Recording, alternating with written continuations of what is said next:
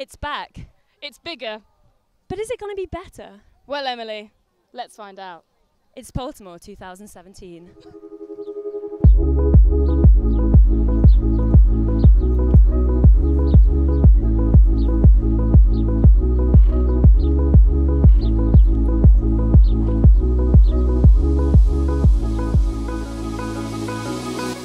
I'm Tori, Jennett. And I'm Emily Earp. And we're sat here in the gorgeous grounds of Poltimore House for a day jam-packed with cultural goodies. There are 6 different stages dotted around the grounds where you can find everything from theatre, Food, fancy castle, The secret cinema.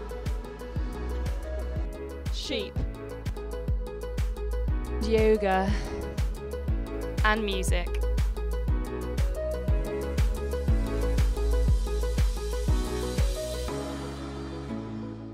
So I'm here with Sadie Horler, who just performed a lovely set. How was that for you? Oh, it was absolutely amazing. Like Yeah. the acoustics in this room is just so good, and like just a beautiful Yeah, scene it's so as well. different from every other venue. It's Yes, so nice. totally. Yeah. When you were singing, you sing a lot about magpies. I was wondering Yes. how you kind of came across being kind of into magpies. Well, I quite like the idea of like the rhyme, like 1 for sorrow, 2 for joy, and then I was like, oh, that's quite a nice idea for a song. So like I wrote a song about magpies and kind of like about love, so like around the rhyme, and then yeah, so that's like the title of my EP, 2 for joy. Yeah. Yeah, buy it now. Buy it now. The last song you got, it was about kind of recent events, and you got quite emotional. Do you kind of see your music as a bit of a emotional release for you? Yeah, so I feel like whenever I write about, I don't always write about love because like I haven't experienced loads of it, but like I write about things which affect me or what I'd like to write about and what I'd like my audience to see, like how I'm feeling or just like how they're feeling as well. Oh, that's nice. It's just the way things change, it's like the shoreline and the sea, but there's no talk of love or change and things we can't untie. And you were saying you love festivals, and obviously Love you've got the great festivals. festival Yeah, gear oh, thank you. and the bindi. Yes. Are there any other festivals you're playing at this summer? So I played at Altitude last weekend, which was absolutely amazing, just so lovely, and I stayed for the weekend as well, which is so cool. I'm also playing Wonderfields, which is in Dunsford, Glastonbury, which is in Denbury, and Sidmouth Folk Week as well. Oh, So awesome. really good. Are you working on anything else at the moment? I'm going to try and songwrite more, and then hopefully come out with another EP soon. I'm not sure Oh. when, but very blurry, but hopefully soon. Yeah. Brilliant. We wish you all the best of luck. Oh, thank you. Thank you. Thank you for talking to us.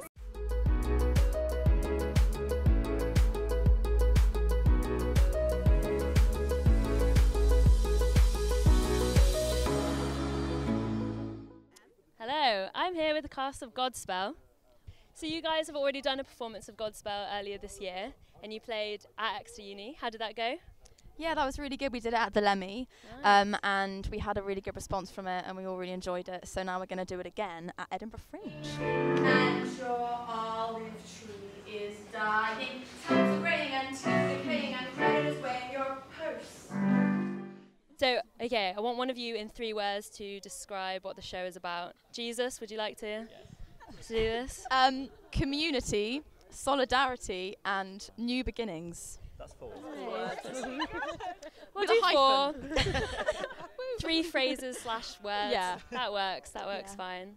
So you are Jesus Yes, I in the played show, Jesus, which is yeah. quite a divisive role. How have you, Yeah, you enjoyed it? It's been quite a challenge, but I think it's just been really fun because it stripped back any characteristics and just like looking at the words and like what it means, and then you can kind of just put your own into it. And I think each of us has found we can take a character and we've put our own little personalities into it, so it's definitely become our own. Okay, that's I cool. think. So when you take it to the Fringe, it'll be a slightly different show to maybe what people are thinking. Yeah, they're going to definitely. see. I think we sort of changed it, and it really is on that community vibe. You don't have to necessarily believe in the faith or follow it, but if you just appreciate the songs and the music and the messages, that's all that really matters about it. And the sunshine, the soft, refreshing rain, all good gifts around us. So what would you say is different about those of you who have been before? Is different about like the Fringe kind of audience compared to what a normal, maybe university audience would be? Yeah, we went before, didn't we? And I Yeah. think with your university friends, you sort of know they're going to support you. So I think you have to just keep pushing and trying for different audience members. And when we like sing on the mile, we'll have so many different ages, from children to old people to, I don't know, yeah, different. Yeah, a lot more international as well, because obviously people come all around the world to go to the Fringe, so it's just like a different pool of people that you're going from. I also think you have to compete with a lot of different shows, so it's definitely going to test our selling skills on the mile. Alma, if you approached me on the street with a leaflet, what would you say to me? It's about a show that goes beyond like the typical religion that people associate it with, and it talks about, like they said, community and beautiful songs that really stick with you. And also we managed to give it a sense of eeriness as well. Like you don't always, it really grasps you, and like there is like sense of happiness and then eeriness, and you really fall into the show, and that's what I think I'd say. Transcension, I like it. That's good.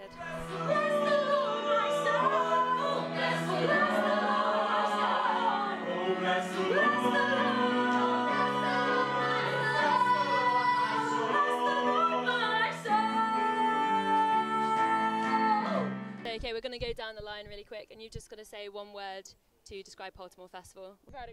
Bright. Nice. Fun. Nice. Glittery. Nice. Eclectic. Ooh. Quirky. Nice. I have one. Back to Alma. Eccentric. There we have it. Godspell for Poltimore Festival.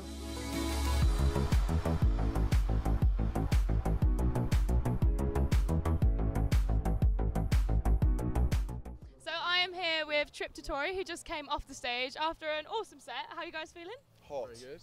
Hot? Yeah. Sweaty? Yeah, sweaty. It's that weird, like, humid weather. Yeah, we played it last year, and it was a baking hot day, and we had these stage lights on our faces, and just first song, sweat was just gonna, it's not bad this year, but all right. Yeah, I think he's just learned how the microphone works. Yeah, so yeah.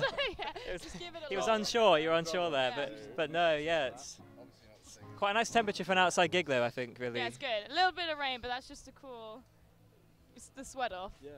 Just as we're about to go on, Yeah. the heavens. It's rain, not sweat.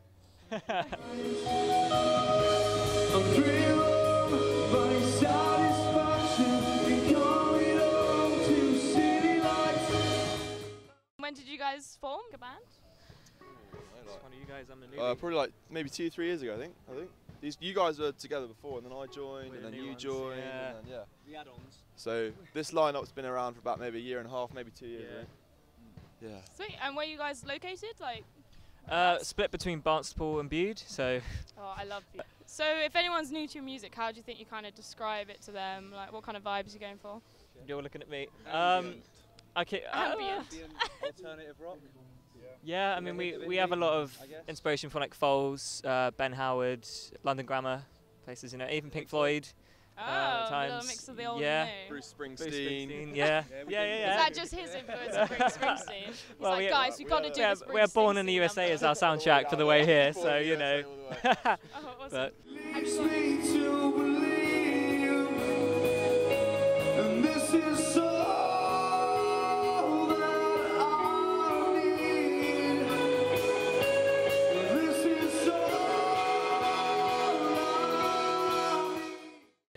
like instrumentally, we're kind of, our music I think suits summer quite a lot with our like the melodic guitars and stuff. And Quite festively, isn't it? Music? yeah, I think we kind of suit these kind of places a bit more than say like pubs and stuff. Yeah. But I guess that's just from where we're based, North Devon, by the part and coast, parcel, innit? by the coast and stuff. Yeah. So. Because you're all in different locations, do you write together or do you kind of write separately and bring it all together at once? I'm kind always of- in Barnstaple from Bude, so I just come up all the time. Yeah, those guys will live at work his house on pretty much. lyrics together, He's and got a then spare room. Yeah, he's taking your bed, Yeah. taking your Yeah. food. you joke, you joke, but it's all true. I didn't realise that his spare room's comfier than his actual bed. Yeah. So. Disagree. Yeah, it is. I can vouch for that. Have you got any new music coming out soon? We released an EP in February, just gone, but we're working on an album now. So we're hopefully gonna demo some tracks in the studio in July, I think. Has that got any Bruce Springsteen on it vibes? Whoa, afraid not, but maybe. Oh, sweet. Oh yes, one word to describe Poltimore Festival. If you could just go along the line, do Should we start from that end and we'll go this way? Start from this end. Ready? Oh God, a little bit of smoke coming out of his head now. Nice. I don't know. Nice. Oh, I've got to go for sweaty. I have to. Majestic. Lively. Hmm. Plenty of time to think about it. Yeah. You've had I was the whole listening line. to everyone else. Sorry. No, it's cool. Like one word. Okay. Cool. Lovely. Lovely. Lovely. Lovely. Nice. Thank you so much, guys. Go and have a pint, chill. Maybe don't sweat as much. Relax for the rest of the day. Thank you so much for talking to us. Guys. Thank you for having us. Cheers.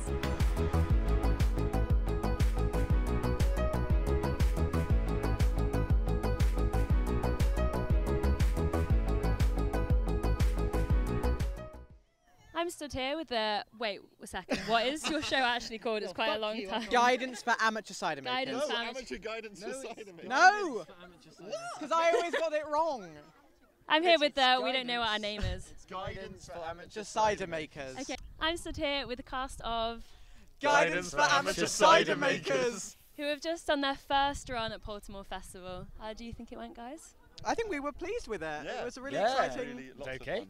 Yeah. It was okay. Nothing went terribly. No, No. things didn't go great, but they didn't go. Transitions were We're all alive, and that's all that matters. That's all that matters. And it went down well. We were pleased to see a nice lots of reaction. laughs. It was a pretty full crowd in there, which is always nice to see. Yeah. And I know you had to cut a few scenes out of it just to cut down to time. So what would you describe the show as being if you There was the advertising main this? character Travis, played by me for one scene, the till assistant, and it was heartbreaking to lose Travis. It's quite hard to work without Travis, if I'm honest.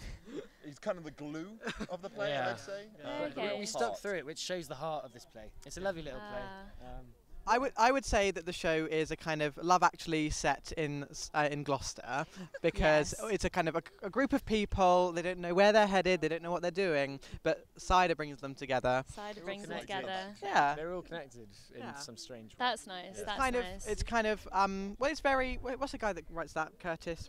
Curtis. It's very Richard Curtis vibes. Just Quirky. with a reduced cast. So instead, No, that's nice though. I like that kind of. You play everyone else, don't you? So David plays. What's your character? I play Darren, who's a gay 18-year-old about to leave for uni, and he's kind of not really sure where his life's headed. I play Tom, who's a amateur cider maker, about 40 years old, and he's going through a divorce, which is always fun. So I play the farmer, who has a very thick accent, so you can't understand a word he says. I also used to play the till assistant before it was cut, and I play Darren's dad. I play a receptionist and then a manager of the local council of this in the same scene, and then finally I play Sam, who is Darren's love interest. So that's about 7 characters altogether. Yes, and then I also have a non-speaking part as man on train station with dog. That classic my personal part. favourite. Nice. I like that. What would any show be without silent man on platform with That's a dog? good question. That's a good question. Today, da, da. So you have very thick Gloucester accents in the show. Did you have to work on them quite a bit, Josh? I know you're Welsh anyway, so you've kind of got Which that isn't Gloucester, thick but, accent. Yeah. It's that thick accent you can't really understand. Yeah, no, You've got that down I come from already. farming Wales, so Farming it's not Wales. too hard. No, that's true. What about you two? I grew up in Somerset, so it's actually comes naturally to me. There's only more one than it hero should. here. Well, no, for me, the day of the audition, I'd been watching Broadchurch, so I just channeled Olivia Colman in the audition, which isn't quite the same accent, No, but it's excellent close. role model there It's anyway. close enough. The title of the play is about cider making, and yet there is next to no cider making in the play. Is that right? No. Well. Earlier when I was asking Josh, he was like, "No, there's no cider making." Arguably, there's no, like, it sets. It is the framework and everything revolves. The framework for the relationships that we see. We don't see any cider being made, Oh, I but we see, hear okay. about it, Yeah. and we see the benefits. We do drink cider backstage. Oh, nice. So you're going to go on just completely sloshed. Yes. Big time. Nice. I mean, it's like method acting, isn't it? Yeah, you'd probably all be really drunk anyway. Olivia Colman. Olivia Colman. You heard it here first. She's an alcoholic, but she's not. I don't know. That's true.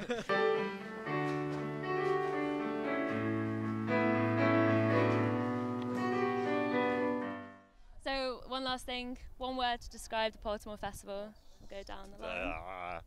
Quirky. Nice. Chill. Nice. Electric. Ooh, really nice. Pale sun rose, a shimmer on a dusty morn. Wheel turn. Okay, so I am here with Psycho Pomp, who just performed a set. How did that go for you guys? It was pretty good. It was our first acoustic set. We enjoyed it a lot. It was a lot smoother than I thought it was going to go. We were worried. As Gabriel says, we've never done an acoustic set before, so, and it's the first time we'd ever played a cajon. Never played a let cajon. alone on stage. Didn't even know what a cajon was till like last week. I was calling it a cajon. Yeah. Because I'd only read it. Yeah. So yeah, I thought it was spice. Like I thought it was spice. Cajun. I got a lot of Cajun at home. Yeah. I cook with Cajun. It's good on chicken. It's good in wraps. Good, it is good. Good in beans, surprisingly. A little bit of spice in your A life. little bit of spice in your beans, especially. So what was it like playing a different set, acoustic this time? Well, we usually were quite energetic when we're live in electric, so we've got a big sound, so we had to kind of transfer that into an acoustic set, which I think we managed in some way. Yeah, I mean, I basically dance to keep myself calm on stage, and the more acoustic it is, I mean, it tends to get a bit softer in sound, so you can't really dance around as easily. So I had to be a bit more. I had to think about it a bit more this time. Whereas when we're playing with the electric sax, I can really just flail, and it's okay. Yeah, if you guys ever see Psycho Pomp live, look out for his dancing. It gets crazy. It was quite wild the other day. It was very tame today. It was very tame. It's an acoustic set. The sound's tamer. Yeah. The dancing has to match the sounds, It does. and you know, I'm dancing to a cajon. You know, it doesn't lend itself to the flail. Yeah. It's being affectionately called the flail. It's the flail. I tried to come up with a name that wasn't the flail, but that's all that we could settle on. It's the flail. 1, 2, 3, oh!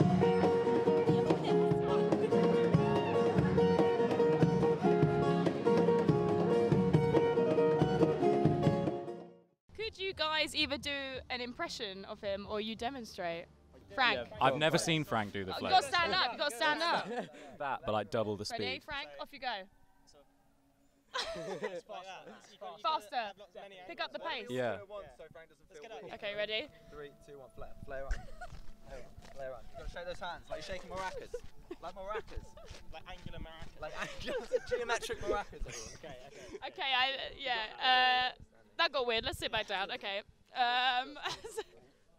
So last time I saw you battle about, and you guys, you know, you won it, and you're playing at X-Vex next Sunday in a week's time. Come see us. Come please. How you guys feeling down there? How you feeling, Frank? I'm really looking forward to X-Fest. Although I really like doing acoustic stuff, we're looking forward to playing some heavier songs at X-Fest. You know, we've written some new ones especially for it, so we're quite looking forward to that. Yeah. What about you, George? How you feeling? I'm very excited. I mean, we're kind of rush writing a lot of songs at the minute, but like we're trying not to let them be bad, considering how quickly we're writing them. You know what I mean? I'm glad you said that on camera. So Yeah. Don't make them good. Just try not to let them be bad. Don't let them be bad. That would just be terrible.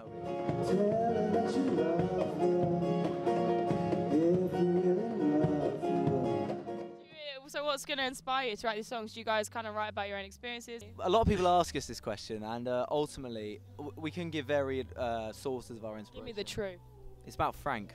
Every song's about Frank. Apart from the one about the other guy. Even that. That's Is that secretly about me? So what we do sometimes, since Frank caught on to the fact that all the songs were about him, he gets kind of annoyed, and he's like, no, write about other things. So we pretend we're writing about other things. Like, oh, Annabelle's about Annabelle, whoever she is, right? No, really, it was a birthday present. I personally thought it was really sweet that you wrote that song, but the annoying thing is she didn't turn up for the actual gig. Did she not turn up? She didn't turn up. But Frank was there. And Frank it was was about But Frank. Frank was there, so I've kind of co-opted it. I was and playing it's it. now really about Frank. That was my one attempt to steer away from the Frank stimulus, and it bit me. So ever since then, we've decided to go right back to writing about Frank. So expect a lot of Frank-based tunes, literal or figurative. Brilliant. So any other gigs coming up for you guys? Have you got any big plans for the summer? We've got a lot of stuff lined up in Freshers Week. Unfortunately, in summer, we're all kind of we all live very far apart, relatively speaking. But metaphorically together. Yeah, but we're together in spirit. I mean, hopefully we'll be able to meet up, maybe write some more stuff, so that we can come at the next year with a lot of fresh content. But yeah, no, Fresh for freshers. Fresh for freshers, but no.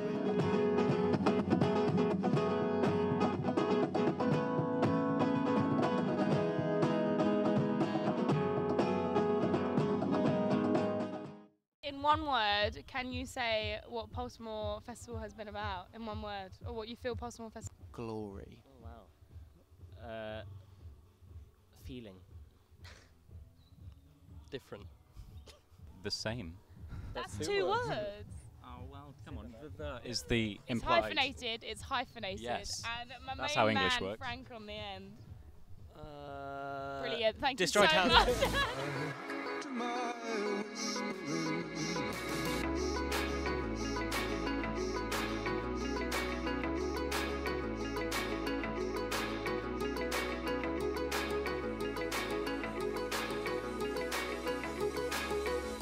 So I'm sat here with Lucas Bailey and Nick Cope of the comedy duo Odd Pear. How are you guys feeling? Very good. Yeah, really good. Yeah, Really good. We've even practiced the show. You've practiced the show, always a good start.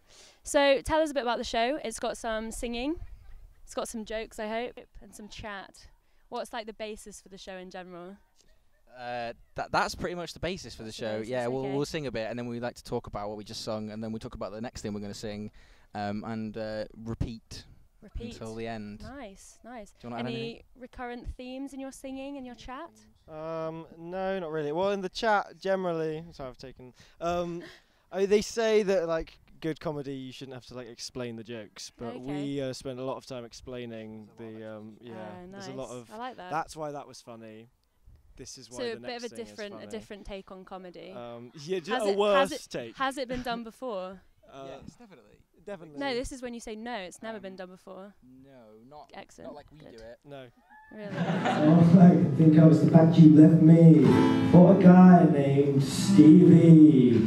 For the Middle Ages, Stevie's a character. Who's on names, Chelsea? Not a character, he's a real person. So in your brief, you say you're going to change the world through this comedy. How do you plan to do that? It feels like when we had our Viva and they like called up loads of stuff I'd said about the show.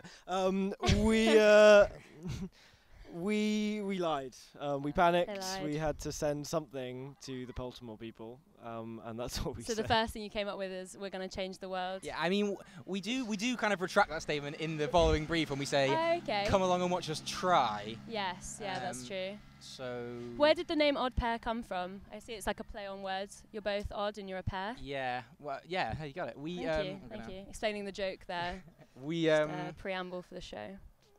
we had kind of like 10 minutes until the term 3 deadline in first year, and we were like furiously putting word generators on and trying to come up with things. What were some of the names we had? We had Two's a Crowd. Yeah, Two's a Crowd was one. I think I wanted to be the Lady Killers.